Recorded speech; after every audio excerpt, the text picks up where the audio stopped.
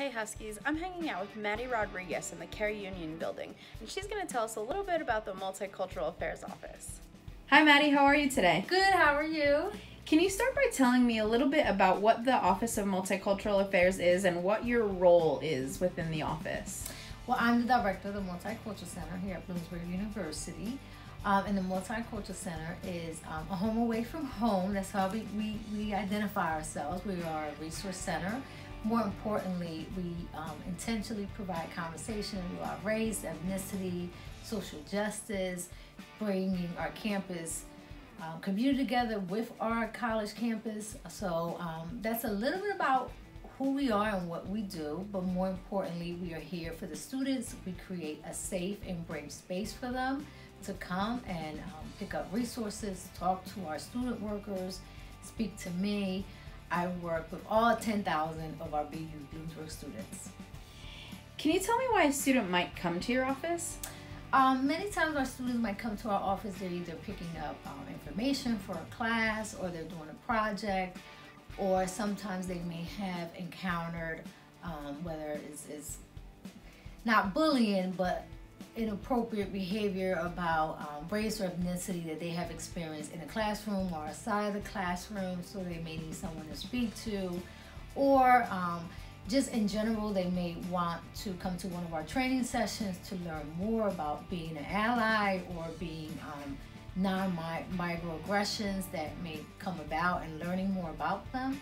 So our students, there's a variety of things. Some of them just come and read a magazine, talk to us for hours on end, so they really may not need our assistance.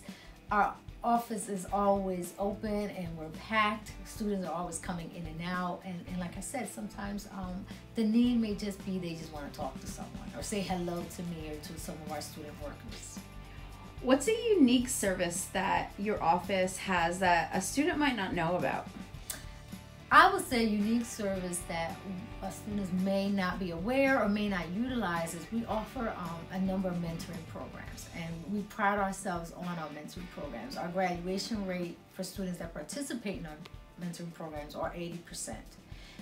And some of our, just to mention two of them, the first one is called Aki and Ahora.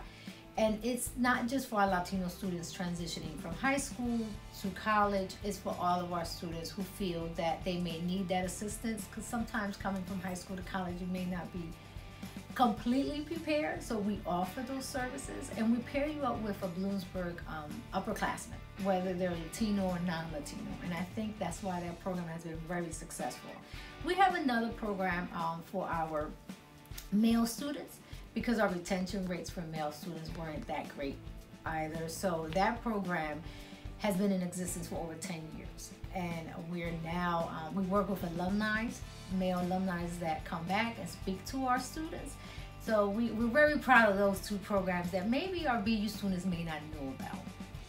What are some notable events or activities that our Huskies can look forward to in the next coming year? Oh, we have a number of them. Our first will be our but our lecture series that we bring in speakers to talk about different issues, whether it's on immigration, whether it's on race relations, whether it's just being an amazing student leader, and what does that look like on our campus.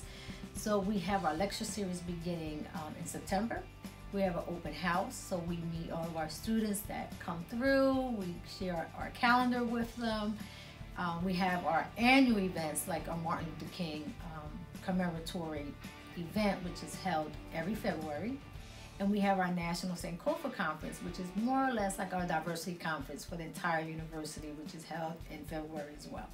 So we have a number of events that we pride ourselves in and have been a legacy for our university. Our Martin Luther King event is going into the 26th anniversary. Thank you so much for all you do, Maddie. Thank you. The Office of Multicultural Affairs always has an amazing event going on, and it's also a really great place where a conversation can get started. Be sure to check them out.